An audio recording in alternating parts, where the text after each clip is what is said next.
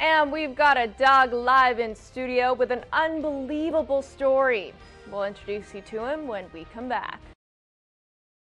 Well, another dog that survived Hurricane Katrina is now loving life thanks to some work by a special dog owner. Shauna Cromie is live in studio with the story. Hey, Shauna. Hey, Liberty, thank you. Well, it's the incredible story of a dog who barely survived Hurricane Katrina and then was almost put down after the vets thought that he was too aggressive. But thanks to one man's perseverance, Smoke the dog is now doing fantastic. We have that man, Mr. Steve Brooks, here, as well as Smoke in the studio here with us today. Good morning, Steve. Hi, how are you? Good, thank you. Now, what an incredible story that Smoke has. He's a survivor of Katrina. His family was evacuated and had to leave him behind. They didn't have room to take him, right?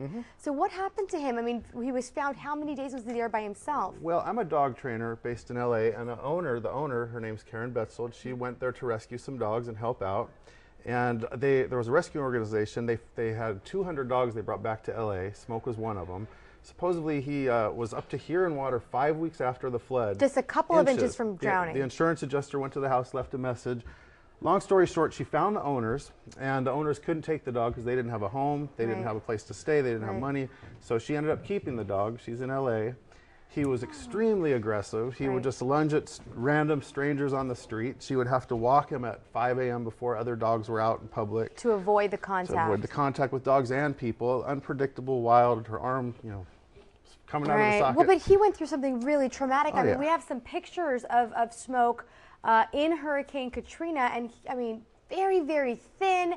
As we were talking earlier, you know, you could imagine there were probably looters that went into the home. You know, God knows what he went through inside. So what does it take to turn around a dog who has become that aggressive? A lot of reward-based training. That's really what I want to emphasize. It's been a year, a little over a year. The owners brought him. He stayed with me initially for 3 weeks. Now he comes back every week or two for a piano lesson. He's going to play some piano today. He gets a beer out of the fridge. We've channeled the energy into working. He has a job now. When he sees another dog, positive reward-based energy. Yeah, no hard corrections, no force, no poking a dog in the neck or kicking him as you might see on other shows. All love, reward-based training. And you know, he's still a management case. He's not 100% trustworthy, but he's on his way. He's learning, and he's got some fantastic tricks. He does. I'm so excited to see these tricks. I did see a couple of them earlier, but we're going to show everyone at home these tricks. Now we're going to start with, which one are we going to start with? We'll try some piano first. Okay, he's going to play the piano. Some Tchaikovsky. How about that? Come. Begin.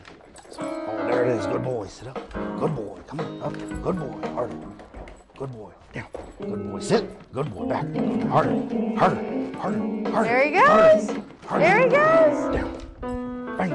Good boy, Smoke. Oh, good job. He made some beautiful music. Let's play some basketball. And he's going to play some sports for us here, too. Come get it. Come get it. Come get it. Get it. Get it. Put it in the basket. Wow. Drop it. Wow. Drop it. Good boy, Smokey. Good boy. I am fully impressed. Go get me a beer. Smoke, go get me a beer. Go get me a beer. Beer. Come here. And we've got some music going with the beer. Drop. Good boy. Go get a beer. Smoke. Smoke. Come here, buddy. Get a beer. Beer. Let me get the ball out of his mouth. Drop. Drop, drop, drop. Good boy. Come here, Smoke. Let me put this back. Sit. It's a little slobbery. Hold on. A little slobbery. Sit. Go get a beer. Get the beer right here. Get it. Go get it. Oh, wow. Here we go. Good boy, Smoke. Here we go. We've got a beer just in time for Super Bowl Sunday. How about that, guys? That is absolutely incredible. Now, how long did it take for you to train him in all of these tricks? The tricks were just over the last few months. I mean, we got the foundation first. He needs to have a drop command. The foundation, let me turn off the piano as well. Here, Smoke. Smoke, I'm down, kind of liking the beat, though. Smoke, bang, bang. Okay, stay, buddy. Down, stay. All right, the foundation is first and foremost. Smoke. You have to get dogs to stop if you say no. Right. To sit if you say sit. Down if you say down. Right. No, no, no. And down means stay. So it took a few months, and for people who are at home, if you want to have your dog trained here by Steve, we have some information for you. There you go. Log on to www.stevebrooksK9U.com, and we're going to be right back. Stay with us.